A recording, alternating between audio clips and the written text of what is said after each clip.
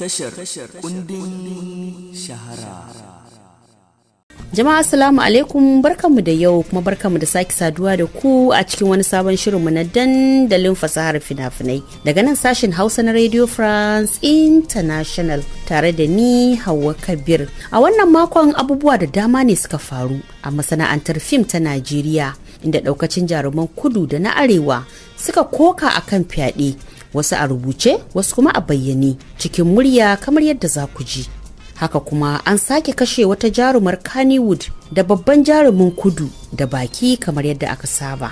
Mun kuma leƙa Bollywood inda wani jarumi mai tashe ya rataye kanshi kamar da yadda wasu jaruman baya a Bollywood suka yi.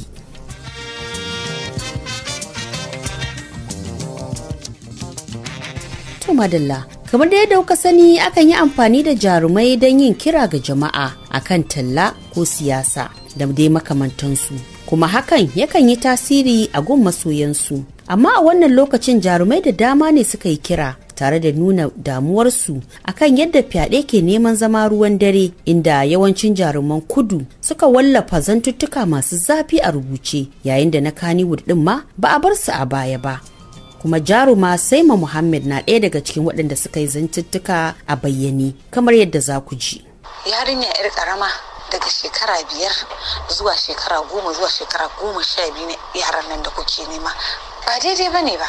Idan kuna sa yaran nan kuna ba su alewa suna zuwa suna tafiya, kuna ba su kuna zuwa ku kwanta da su ku musu dabara, me abin sha'awa a jikin yaran nan? To wannan dabbanci ne wallahi, saboda dabba ne yake neman kanwarsa ya nemi yasa ya nemi uwarsa da ta haife shi. Kuma duk wanda yake neman ƙananan yara zai iya irin wannan abin idan ka gani wallahi wai mutumin yana bayani yana ta sharrin shi ne. Wallahi it was so unfortunate. Idan an ma yarka zaka ji daɗi? Idan kun tashi kuna yi bakwa tunanin cewa wannan yata ce, wani ma jika da ita ba na ɗaya ba na biyu da san nawa bace a jikokinsa. Wannan ba daidai bane, kuma dole musiba ta mana yawa a Najeriya. Me musiba? Duk wannan kashe su wani coronavirus duk ku kuke ja mana su, duk ku kuke ja mana. Kun dauki ayan mutane kuna zuwa kuna ba su sweet, kuna shiga da su lungu, kuna me amfanin wannan abin da kuke? Me abin sha'awa cin abin da kuke? Ya kamata ku koma ga Allah, wallahi tallahi ku koma ku rinka tuba. Kuma duk mai sanni ma kan ma samu fara, wallahi tallahi roki Allah ya raba shi da wannan abu. To da farko ma me kai tunanin ka kan irin wannan abin har zaka tuna bari in je ba ƴan mutane sweet in shiga da ita? To in an kama ni fa baka nan tunanin? To sai in ba kama ni ba Allah baya gani na? Haba yarinyar nan fa uwar wani ce, kanwar wani ce, yar wani ce, yar wani ce, matar wani ce. Kai idan aka yi mana haka zaka ji daɗi? Ai ba za ka ji daɗi ba. To don me za ka yi mana wani? Mu muna roƙon gwamnatin Najeriya ta yi mana maganin wani abu. Mun rasa yadda za mu yi da mutanen nan. Idan mun ce an ce ba za mu ɗauki hukunci da hannunmu ba, sai mu kai hukuma, ta yi mun ji za mu kai hukuma. Amma dan Allah dan anan muna roƙon gwamnati, mu kar a kashe mazan nan da suke fyaɗe. Mu mazan nan bayan an yanke maka shekara ka 20 za ka yi a prison a maka dandaka. Kuma in an tashi dandake ka yadda ake yadda Larabawa suke in sun tasa wulaƙancin su, a tara mutanen unguwa a tuɓe ka a dandake ka kashe inda daɗi. To da yake jaruma Saratu Gidado da aka fi sani da Daso na ɗaya daga cikin jaruman da suka daɗe suna yaƙi da fyaɗe, a wannan lokacin ma dai ba a barta a baya ba wajen tofa albarkacin bakinta.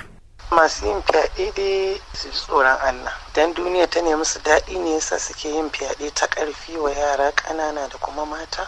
To ba nan duniya ce kaɗai ba, akwai wata duniyar ma'ana can lahira kenan. To don haka duk wasu masu yin sana'a yin fyaɗe wannan kuma dai ya rage ga nasu. In ba su da 'ya'ya suke lalata 'ya'yan mutane ko suke lalata wasu matan mutane ta ƙarfi, su san da cewar dai a ɓoye dai dama ake, dan ba a fili ake ba. Za a ce za a fili ne, ai su ma sun san ba za su yi ba su isa ba wallahi. To akwai hukuncin biyu ne, akwai hukunci na nan duniya an har an gansu, akwai hukunci kuma na lahira wanda ubangijin mu Allah subhanahu wata'ala zai musu. Idan da wata manufa suke yin fyaɗe, masu yin fyaɗe, a'a manufar tsafi ce, manufar a'a biyan bukatar kansu ne a haka, to su san cewa dai ƙarya fure take ba ta yin 'ya'ya wallahi. Kuma muddin aka kama su sun san ba za a basu ba, duk daurin gindin su duk kuma wani tutiyar su duk abin da suke takama da shi akai. Ubangiji Allah ya tona wa duk mai yin halin yin fyaɗe asiri, ya rabbil alamin, a ɓoye da suke yi, dan ba a yin shi dama a fili a bainar jama'a. Allah ya wulakanta duk mai yin fyaɗe. Allah Ubangiji ina roƙonka, ni Saratu ina roƙon duk wani mai halin yin fyaɗe a ɓoye da suke cutar matan mutane da yara ƙanana, ya rabbil alamina, bakin nan na mai albarka ina roƙonka Allah ka zuba musu ciwon hauka, tuburansu ya wutsirara a duniya, haihuwar uwarsu a wulakance. Kira da zan yi ga iyaye mata musamman, amma har da mazan ma, to shi namiji da ya tafi neman abinci da iyali za su ci, dole dai a ita cewa iyaye mata su sa ido akan 'ya'yansu. Sa ido ka shine duk inda kika aiki yarinya kika ga ta daɗe ki sa a bita ko ki bita, kuma a daina amincewa a bar yara da matasa maza ko manyan mazan kai kansu. Gaskiya in an san halin wani ba a san halin shi ba. Dan adam sai Allah sanin zuciyar shi. Don haka dole uwa ki sa ido 'ya'yanki kusa da ki a koda yaushe, kuma da yi wa 'ya'ya nasiha, tunda wasu ma wallahi akwai malaman makaranta ciki.